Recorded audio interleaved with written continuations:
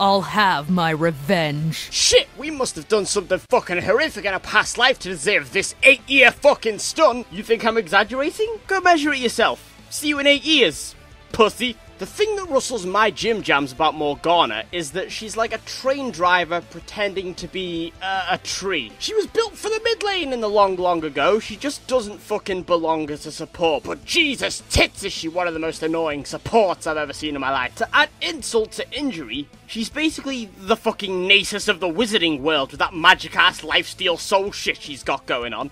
And because of the Q, early-ass invades are pretty much guaranteed in your favour unless your teammates are literally dribbling idiots. Because even though that Q is single target, my shitting god, is that hitbox broken. It's like a Season 2 Blitz Q, but more. So if you get caught in it, don't expect to get out anytime soon. You know, settle down, get comfy, write your memoirs of Le Promotion series. Invest in shares. By the time you get out, you'll either be mad rich or mad dead. Morgana?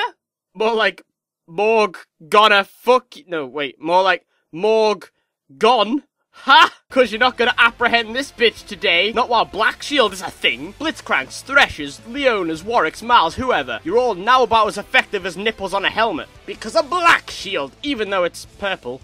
Or maybe it is black and I've just been colorblind my whole life.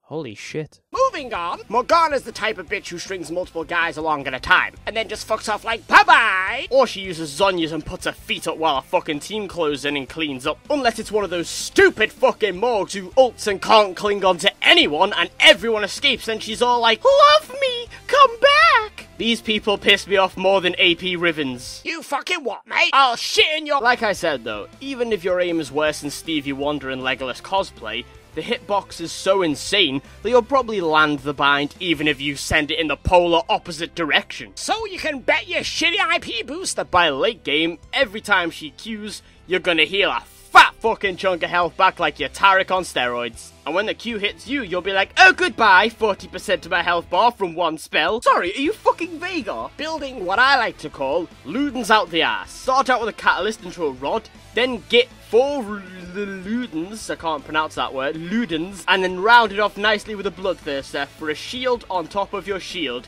to show these bitches that you ain't to be fucked with. Even your auto attacks do damage now. Get a Bloodthirster, it's fucking stupid. And then maybe, you know, ingest some bath salts and queue up for ranked and let me know how well you do. Maybe?